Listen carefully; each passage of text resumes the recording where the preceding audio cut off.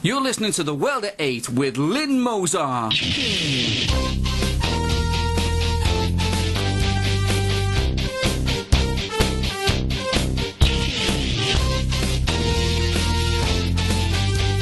World at 8, the number one in nationalist news. Highlights of the news today, Wednesday, the 15th of August. Rochdale rapists get a total of 24 years in our jails. Investigations into British deaths in falls abroad underway. 12-hour waits for patients on trolleys in A&E. Spanish might need another bailout and forest fires threaten the Canaries. Explosion in Damascus narrowly misses UN hotel. The Reverend West and the EU fox in the chicken pen. Thought for the day, a celebration in Rochdale. And finally, one flew over the cuckoo nest. No, really. UK news. A gang of Muslim rapists from Rochdale have been jailed for a total of 24 years. The men have been named as Abdil Sajid, 18, who received 8 years, Amar Zahor, 18, got 7.5 years, and Osman Ali, 20, named as the ringleader, received 8.5 years. The white teenage student, 19, who is unnamed, went in good faith to visit the home of Amar Zahor with other friends to chill out. When they left, Zahor and Ali threatened her with a knife and forced her to perform sex acts on them both whilst being filmed on a mobile phone. At some time, Zahor phoned up Sajid and told him to come round for some fun. The girl was then taken upstairs and repeatedly raped by Sajid and later by Ali and Zahor in a protracted attack she described as a living nightmare. A charge of forced imprisonment against all 3 men, which they denied, was ordered to lie on the file. A World at 8 reporter comments, "This case is almost identical to the case of Ajmal Afridi, 19, Imtiaz Saeed and Tayyab Hussein, 19 in May 2008. In fact, we all know that these cases have been going on for years. This differs only slightly as the age of the victim was not that young, but the modus operandi of these beasts is just the same. Ply with drink and drugs, have fun time and then start to pay for it. When are the authorities going to realise that this is just the tip of the iceberg, not the whole thing?" An investigation into British people being killed abroad on holiday has begun. One of the major sources of British deaths abroad during the holiday season are falling from apartment or high-rise hotel balconies. There have been 13 cases of young people falling from balconies this year so far. 3 of the cases resulted in death, whilst the rest have been seriously injured. These numbers top the total amount of those in 2011. The Foreign and Commonwealth Office and ABTA, the Travel Association, have joined forces on a campaign to help prevent balcony incidents amongst young people in popular holiday resorts. It was stated that most incidents involve young people between the ages of 18 and 35, and whilst not always the case, alcohol often plays a part. A World at 8 writer commented, "I would think in this age group, abroad and with limitless access to cheap alcohol, it would factor heavily in these falls. Why can't the Brits call a spade a spade?" British men and women are reported to be unaware of their free health checks. A study out shows that around 20% of GPs' patients aged between 40 and 74 years old, only 14% actually turned up for their health checks. One spokesperson has commented, "We would like to see all eligible adults taking part in these health checks and not leave it until you have problems with your health." The government has reported that 67,000 patients waited up to 12 hours on A&E NHS hospital trolleys whilst waiting for an emergency bed in the first 6 months of this year. It seems ironic, whilst our government spend vast amounts of money abroad in puerile ventures, that our own from 8 to 80 once again are ignored. Euronews. Spain is said to be open-minded over a sovereign bailout by the European Central Bank. Spain's Prime Minister Mariano Rajoy might be agreeable to asking the central bank to buy Spanish bonds if the negotiations are reasonable. Spain has a colossal 5.7 million people out of work in its country and is in dire need of help. If things were not bad enough for Spain, a large forest fire has broken out on one of the Canary Islands called La Gomera and has killed 2 firefighters so far. Their tourist industry, as well as the beautiful wildlife on the island, is under threat, and officials in Spain are calling it an ecological disaster. World news. It was reported by Reuters that a large explosion could be heard for miles across the Syrian capital Damascus early Wednesday morning. The explosion was reported to be a bomb detonated by Islamic rebels near a fuel truck, injuring 3 Syrians at the present count. It follows on the bombing in the capital last month, which killed 3 of the Syrian president's security chiefs, including his brother-in-law. A committee of 57 Muslim groups is meeting in Mecca to decide whether to suspend Syria from their organisation. Syrian Deputy Foreign Minister Faisal Mekdad told reporters at the scene that the bombing proved the criminal and barbaric nature of those who carry out these attacks and their backers in Syria and abroad. The latest bomb narrowly missed a hotel which housed United Morons personnel. A World Date reporter comments, Baroness Amos, the United Morons Nation's Emergency Relief Coordinator, arrived in Damascus Tuesday for talks and was in Damascus at the time of the bombing, but unfortunately escaped being hurt. I now hand you over to the Reverend West for his monthly observations.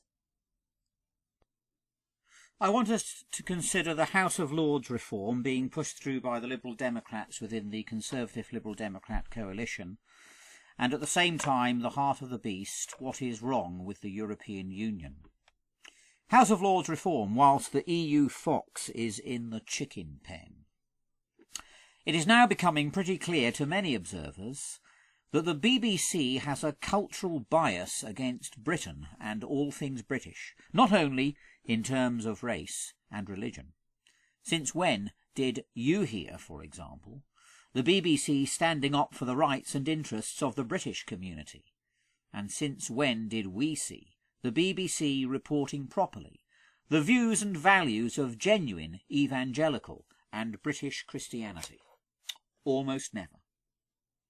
The BBC takes a pro-EU stance. It has done little, if anything, to expose the EU superstate for the fraud that it is. In league with some of the newer universities and some of the further education colleges, it has covered up the anti-democratic fault lines with which the EU project is strewn, never mentioning them. Did you not know that the EU is not a democracy? If you did not, then the main reason is down to the BBC failing to inform you. They have never mentioned it, have they? Nor have they allowed anyone else to mention it on their airwaves. But surely we are being unfair.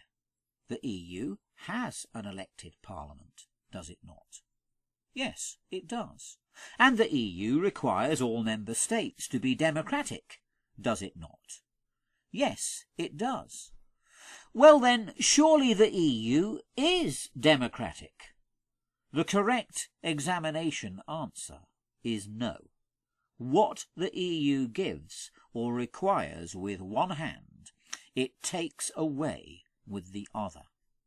To take the 2 points in turn. Yes, the EU does have an elected parliament of sorts, as we do. However, the EU Parliament cannot make and unmake law, known as a legislature, unlike the House of Commons or the US Congress. And that is the main role of an elected Parliament. It is like saying that your family has a car, but the car has no wheels and no engine. That is not very helpful, and the BBC never points it out or allows others to do so on air. The EU Parliament is thus something of a facade, a stage prop to give the false impression that the EU is satisfactorily democratic, when it is not. On the second point, the same impression is given. The EU requires all its member states to have elected lawmaking and law-reforming parliaments, which they all do. But what good is that if they are under and subject to a higher, unelected lawmaking process with greater powers over great swathes of your law? If a national democracy is in a supranational dictatorship, and that dictatorship is above it and has power over great areas, then really your national democracy has ceased in those areas, has it not? Areas of competence now given to the EU by treaty and by the creep of the European Court are great and growing. As one legal case said, it is like an incoming tide, and nor are such EU laws made democratically, and, which is equally important, nor can they be unmade.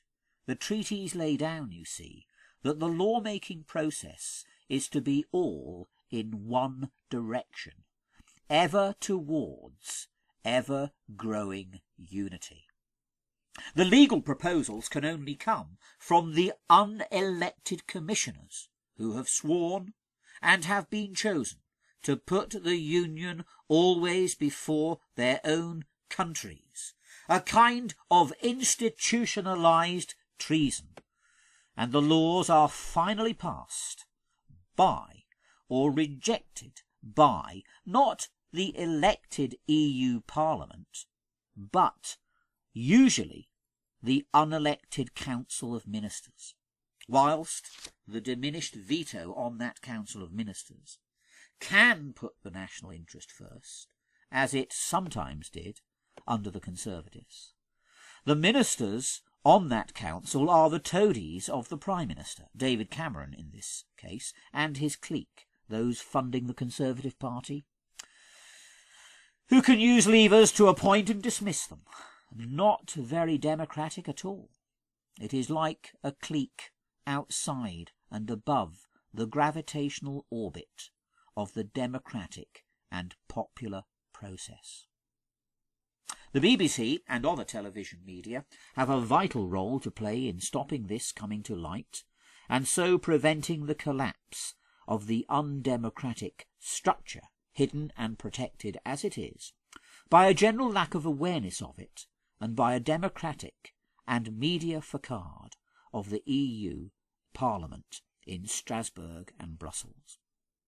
Another diversion from this democratic deficit at the heart of the beast is the move, recently, by Nick Clegg of the Liberal Democrats, to act as if the lack of democracy is being dealt with in reforming the House of Lords in Westminster.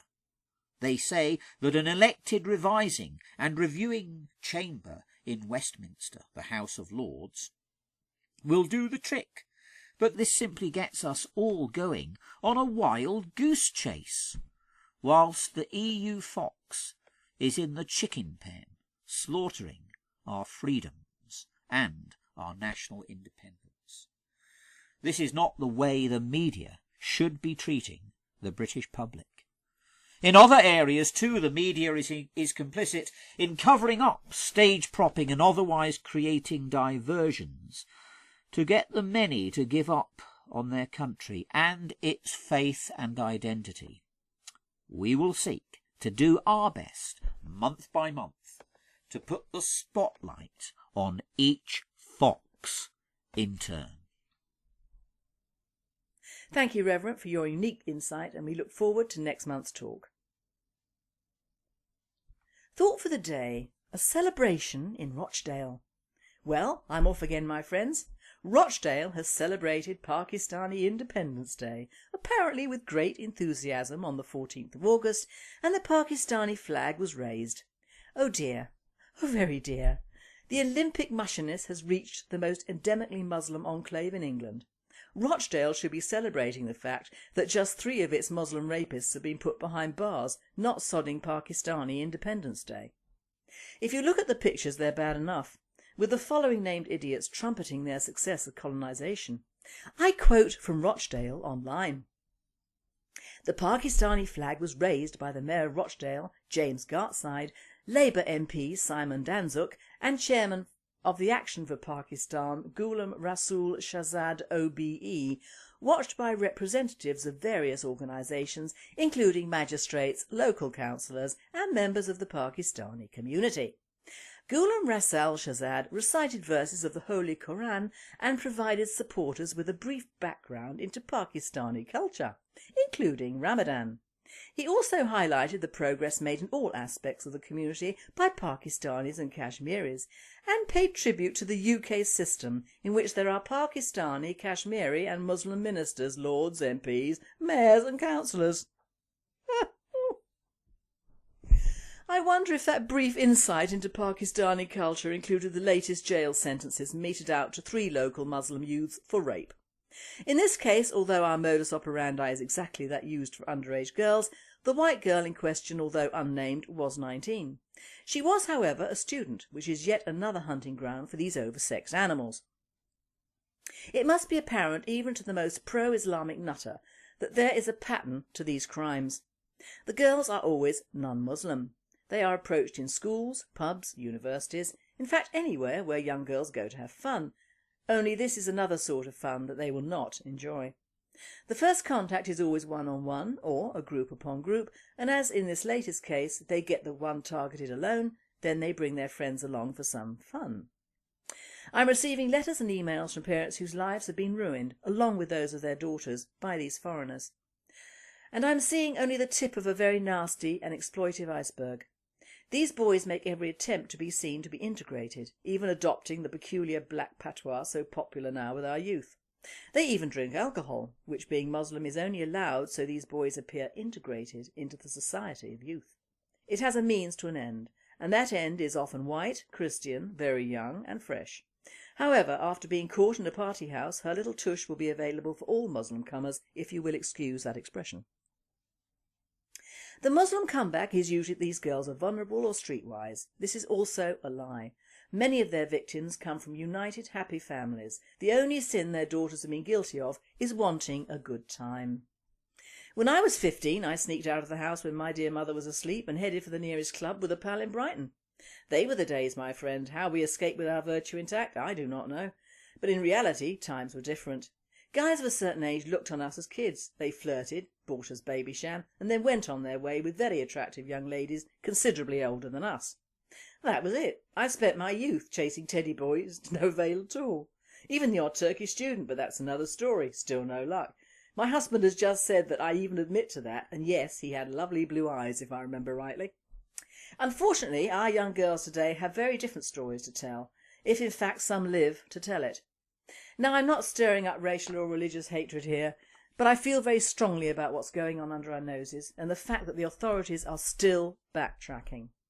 Why can't we raid these Muslim enclaves where the suspected groomers live most often at our expense and simply deport the entire families? They are committing crimes against humanity, our humanity. What would happen if a case were brought before the Court of Human Rights in Brussels, highlighting just one of the many stories we know about? Should a country, any country, be forced to put up with this treatment of its young girls simply because a so-called community appears to enrich us? No, it should not. The one way to stop the Islamification of this country is to fight it on a religious basis. We are not Muslim. If we were, these attacks would not happen against our girls, which means it is religious discrimination, not racial. What gives one set of people the right to rape and groom youngsters without pity or mercy?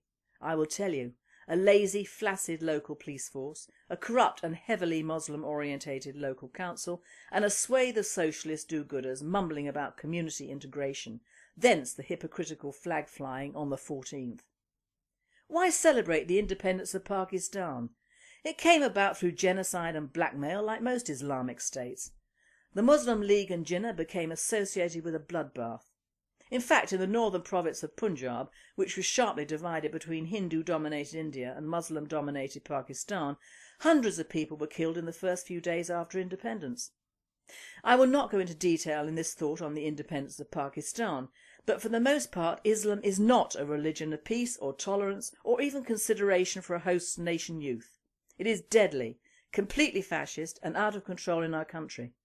I personally feel that we and Europe are containing to our peril a powder keg set to explode that will either immolate us or force us to take steps to protect ourselves. And finally, the last cuckoo in Britain is being flown to see her pals in Turin today. The Cuckoo was rescued after being unable to fly south for the winter due to being underweight and unable to carry its tracking device.